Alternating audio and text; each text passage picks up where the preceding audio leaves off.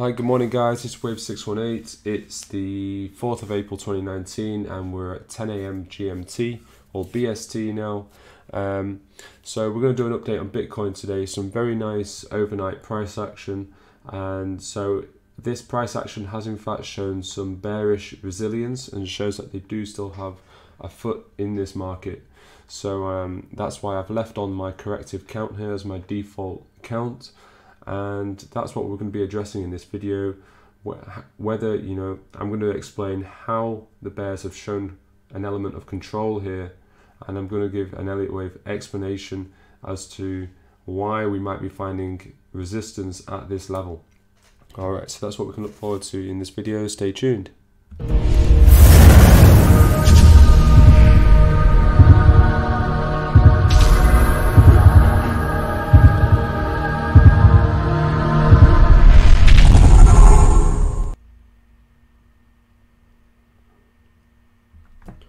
Okay guys, so first thing I want to mention, so in yesterday's video I mentioned this level, so it should be at 4979, this level. It was a very key level. I was waiting to see what the daily close would be, so let's zoom in and see how we closed.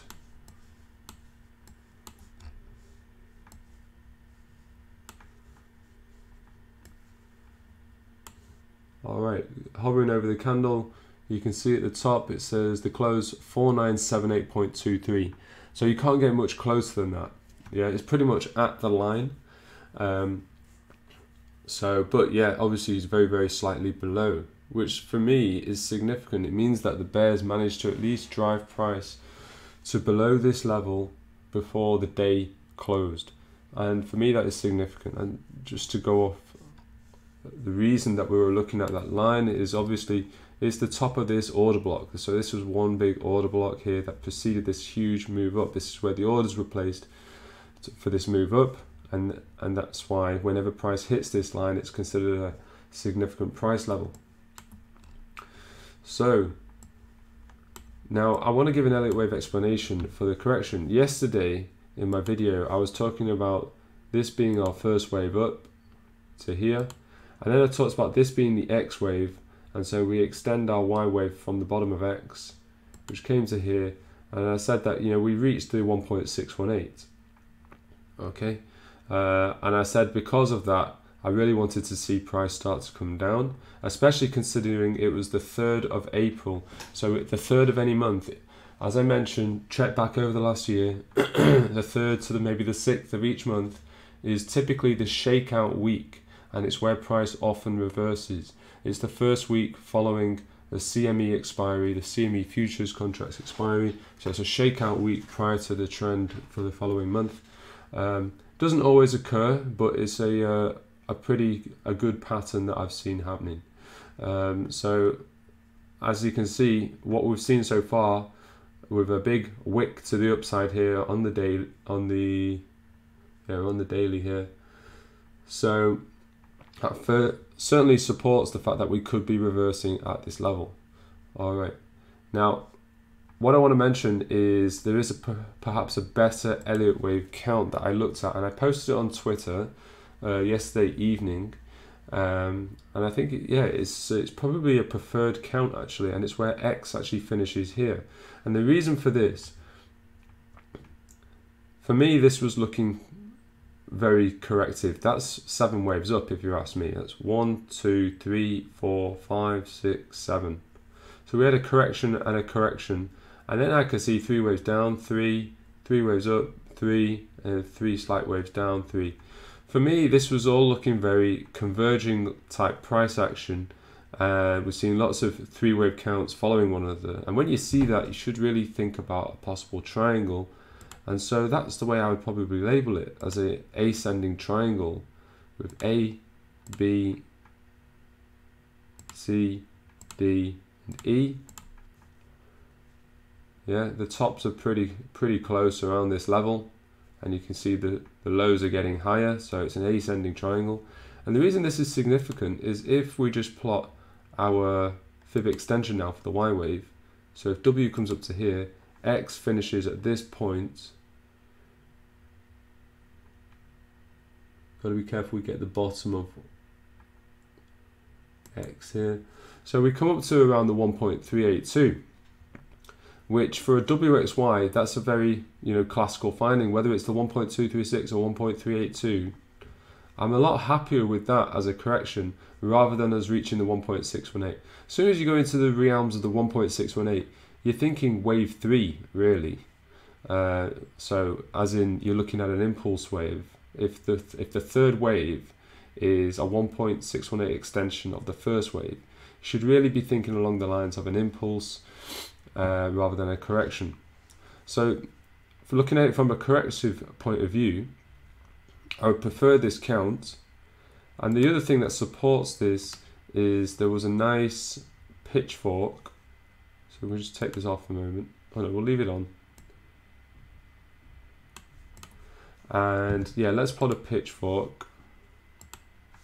So first pivot here at the bottom, second pivot at the end of W, third pivot at the end of X. Okay, shift pitchfork this one, yeah, and shift pitchforks are typically used for corrective price action, whilst use an original pitchfork for more impulsive price action. So here you can see, yeah, with your shift pitchfork, we found resistance at the upper median line. Of course, we went through it, and I've mentioned many times, pitchforks are not buy and sell signals. They're merely showing you the trend, and so really you should be looking for where major candles close in relation to the pitchfork. Yeah, you can't just say prices hit this line, we're going lower. You can't just say we've broken through this line, we're going higher. You want to look for major candle closes above or below the pitchfork to get a sense of the overall sentiment. That's how I would use them. So basically we got our daily close below this upper median line. Again, another show of control for the bears. So we finished below this median line, upper median line, and also below this 4979 level, which are our horizontal support resistance level. So yeah, just wanted to explain this in a bit more detail because there's only so much you can write on Twitter. So yeah, there's quite a bit to say here. So this is why I would probably use this count as my preferred corrective count. Now, of course, you've got the two waves come in here, and you can argue this could be a wave 1, and this could all be a wave 2. And now I know loads of people are going to say, because in my last video people mentioned it, not my last one, the one before, when I talked about Dash, they said you can't have a triangle in a wave 2. So just to address that, yes, you can have a triangle in a wave 2. They're not as common. It's not what you usually expect. You usually get an ABC zigzag, a rather deep retracement. But yes, you can have a triangle. There is no Elliott wave rule to say you can't have a triangle in wave 2. But yes, you are right to think that they are a lot more common in wave 4 because classically wave 4s last longer. And they're more drawn out and more corrective and don't usually retrace as deep as a wave 2 in relation to the preceding impulse. But yeah, you could argue that because we've seen a triangle, it's more likely to be part of a corrective pattern than an impulse. Yeah, that's a fair argument because obviously if we've got a triangle, probability wise, it's less likely to be a wave 2. However, that said, you can't rule it out. Okay. But for me, I think it's more in keeping with the corrective pattern, just because we've hit this pitchfork, we've closed below our 4979, and yeah, sure, triangles are much more common in an X wave rather than a wave 2. So that's the justification for that. Now what happens next? Okay, so supposing we're bearish, 3rd of April was our pivotal day, and we're going to come down. So first of all, always be mindful, if you've got a WXY, you can always have a WXYXZ, okay? So you could have an X and then a Z coming higher, could test our 5800 level where we discussed yesterday there's a lot of horizontal resistance at that level. So that's possible. For example, we could come down, test these highs, 4200 roughly, or we might just come to around 4300, which was the 0.786 fib all the way down from $20,000. So that's possible. And for me, if I were to put any shorts, basically zooming in now, I'd want to be on the south side of this line, the 4979, because this is a very pivotal support and resistance level. You can see price hovers around it, you know, found resistance here, broke through, came down, found resistance again, then a little bit of support, came down, and now it's acting as support for quite a while. As I say, to put on any short, I'd wait for price to come down, retest before going short. And then for any short, I would be very mindful of the possibility of a WXYXZ, though that doesn't need to occur, it's just something to be mindful of. Yeah, in terms of where that, if it were a WXYXZ, there's a bit of horizontal support at this level.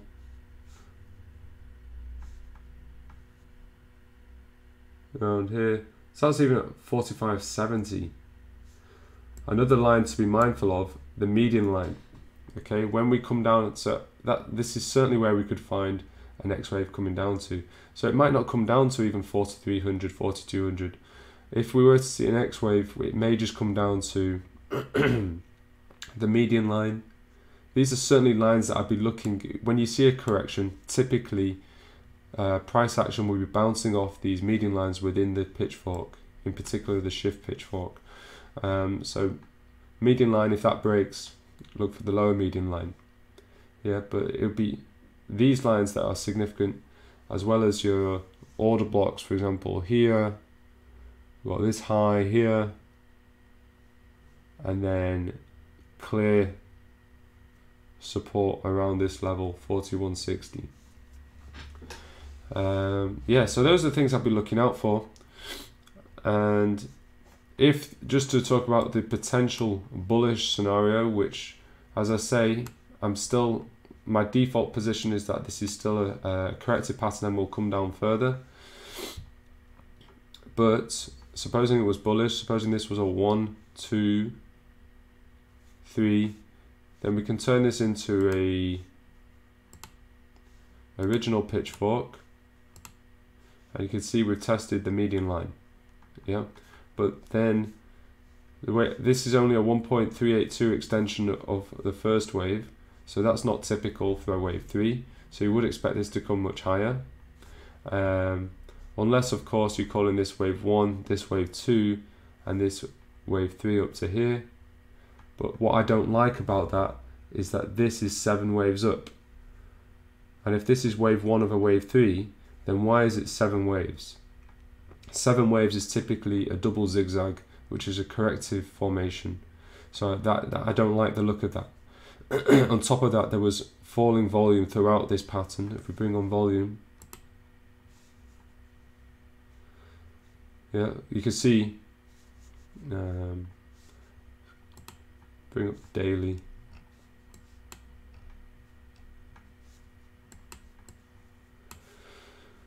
So following the bottom here, price continues to fall, not price, volume falls all the way down to the point that we see this breakout here.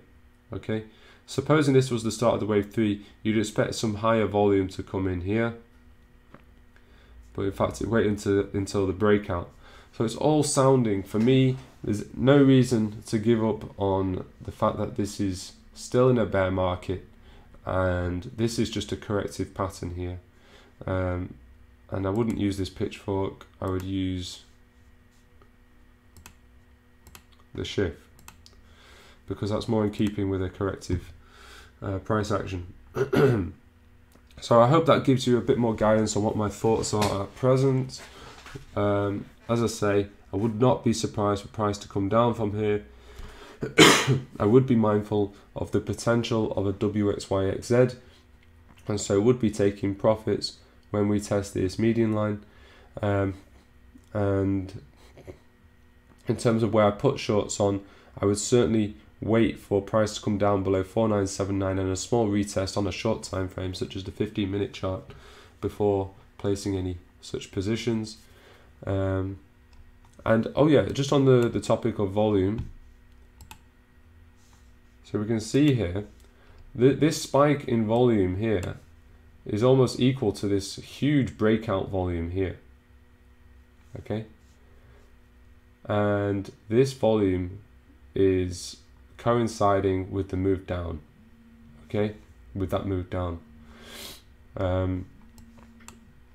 So yeah, certainly that's bearish volume that's come in here, and it's almost equivalent to the high impact volume that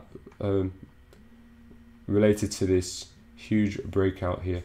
All right, so yeah, I think that will wrap it up. Actually, one more thing I'll mention, back on our daily, obviously there's 1,000,001 ways Elliott wave can play out. This could all be, obviously, if we're going to call this W, X, Y, X, Z coming down further, the alternative is this X may not have finished. It could be a lot more drawn out. That's another possibility. So we could have a W. So these three waves is just W. Then we could have an X. And then we could have a Y up to our 5800, something like that. And then we could have our final Z wave down. That's just another possibility. As I say, with Elliott wave, there's numerous possibilities.